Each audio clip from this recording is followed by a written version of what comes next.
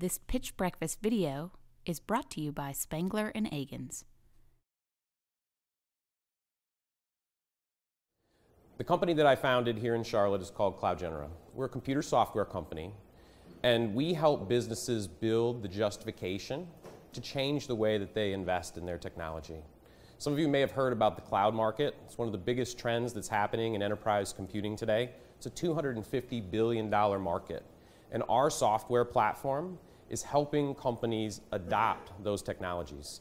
Many businesses are struggling to determine and define the justification to invest in these services.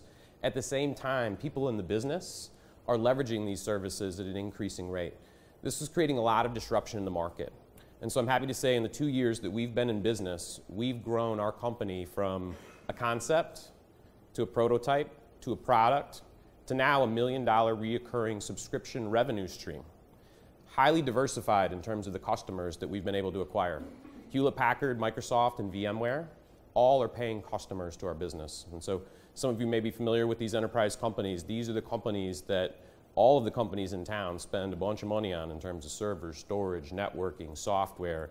We're helping to serve these businesses and driving those technologies into the market. At the same time, we've also acquired a number of channel partners, people who sell technology into enterprises in the mid-market and the SMB space. We have over half a dozen companies that are either service providers or solution providers leveraging our technology to help their customers make better decisions around where they're spending their money on technology.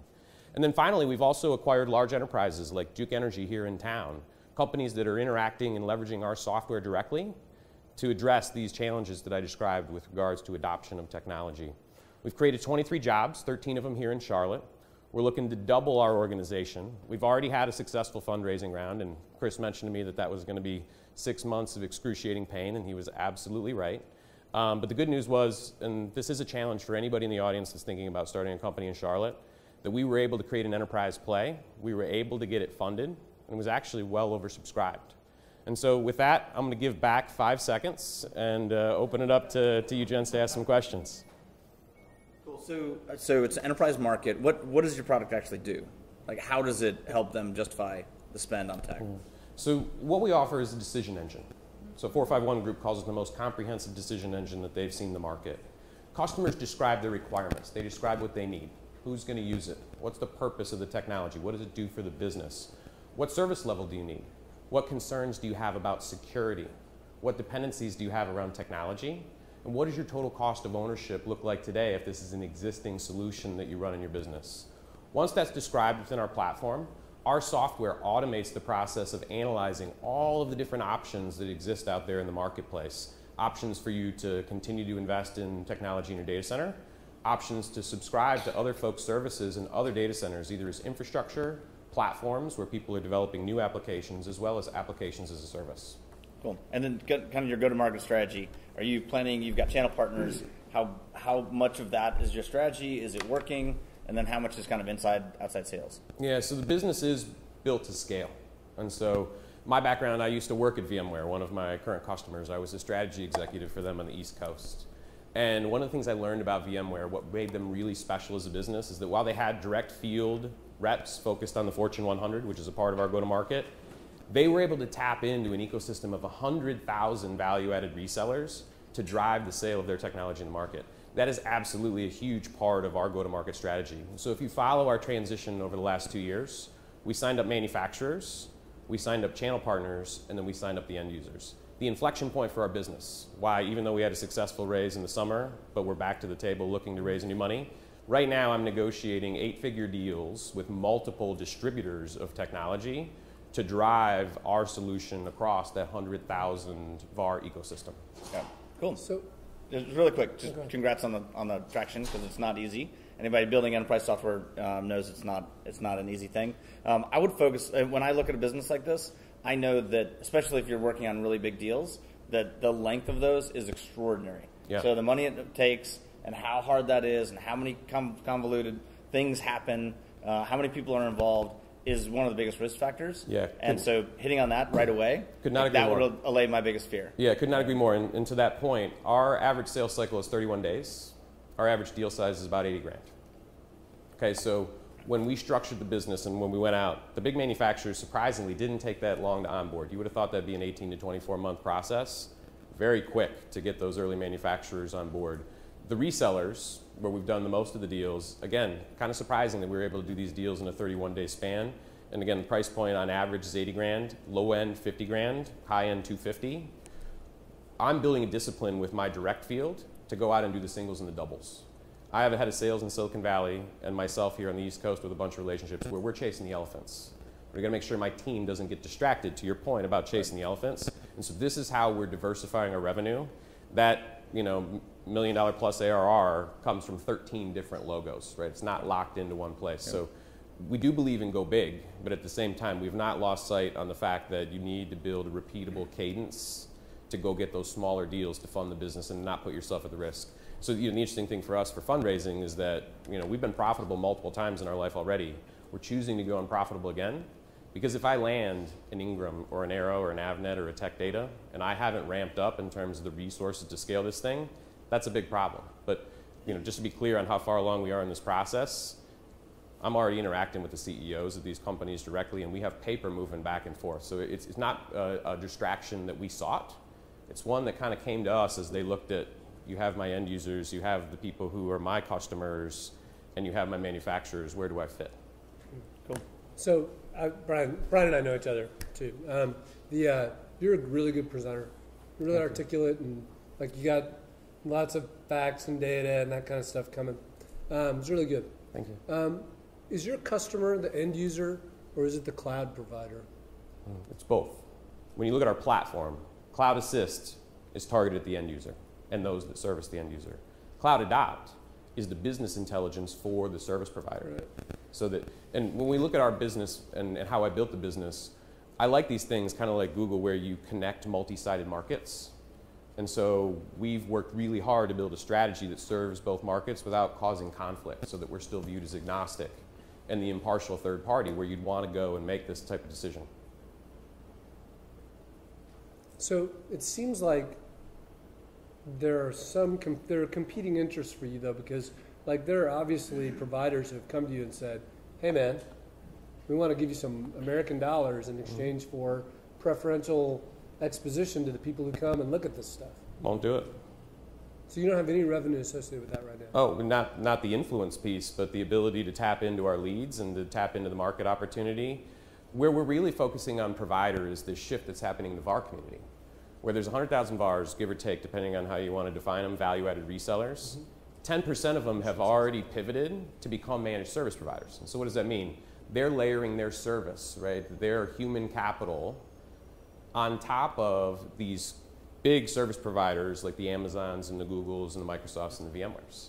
Our platform, Cloud Adopt, gives them the mechanism to describe how they differentiate and what their value add is. And so that's how we're able to monetize it. That's a much bigger market than letting an Amazon or a Google influence our algorithms and bias our results, because then we're not adding true value in the market, right? I want to help people make decisions faster, and I want to help them make better decisions. Okay, let's do the crowd. What do you want to say? I want to start. We start with paying you a compliment. So I also know Brian. Met him first a year ago, right? For all that right stuff. here. And so I think you've done a great job of getting better at, closer to, a good job articulating what you do to lay people. Right? You do a better job of it now than you did 9 months ago. Let's say when you pitched our group. That being said, Richard's a pretty smart guy and he knows the industry, and he still didn't understand it. His first question to you had to be, hey, tell me what you do. So just for fun, how many of you feel like you understand what his company does? Raise your hand. How many of you have a little haze on that subject? Okay. Yeah, people who are hazy, what's confusing? Yeah, please. What's missing? Does your software actually tell you which clouds to go to? If that's the right decision. How does it justify return on investment? If you have already invested $1 million in management infrastructure 2 years back, changing it to something else, how am I going to? Yeah, this is a hugely valuable use case for companies. A lot of companies are looking at our software as sort of this convergence of portfolio management and IT cost accounting. So let's say I did go out and I bought a bunch of technology 2 years ago and I'm going to depreciate it over a 3 to 5 year span. Our software takes into account that depreciation schedule, gives you an annualized view of that expense stream, and then compares that to other available options that might be available. That could be a customer's private cloud, where they have a different model of delivering the technology versus you just going off and buying it as a department or a line of business. It could be public cloud options, and absolutely we will map you to the right providers. We'll automate the assembly of what they would ultimately sell you so that you can see that comparative side by side. And so for like Duke Energy as an example, they have very unique financial constraints on their business.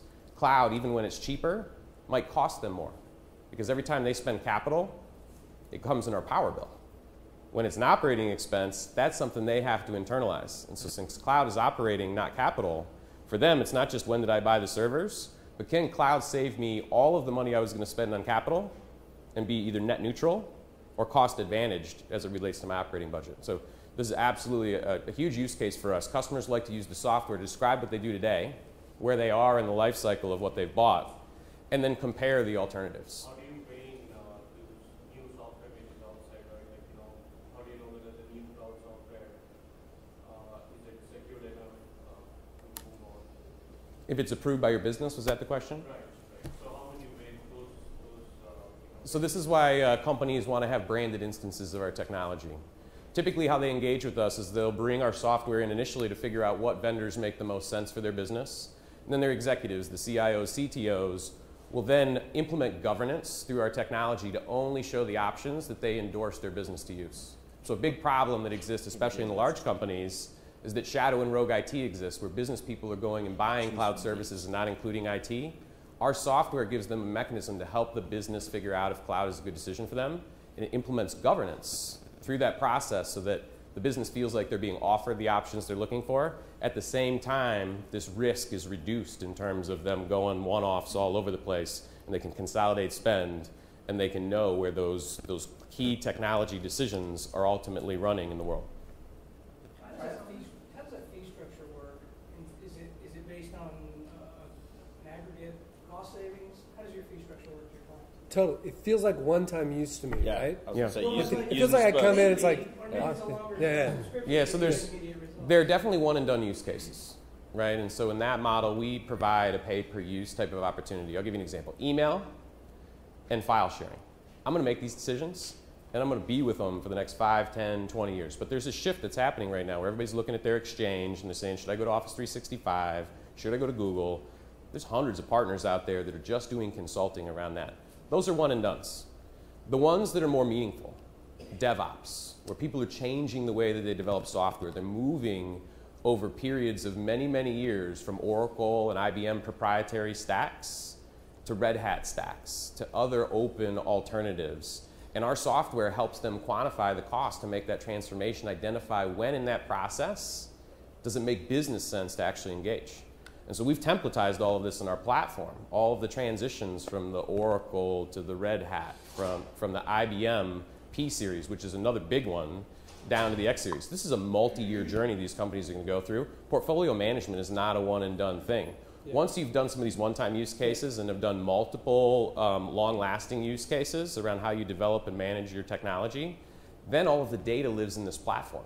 And that's actually a planned pivot in our business model, that once you go through rationalizing your 1,100 at Duke Energy, your 9,000 at GE, your 10,000 at Bank of America, all that data lives in our platform.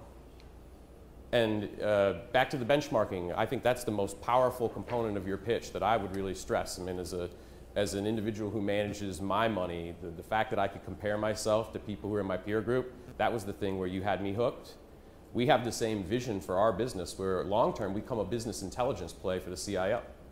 Now that all my apps are described in here, where is the biggest opportunity for me to drive savings, to drive efficiency in my business? Cool. Are we shut down? Yes, we are. All right, perfect. Thank you.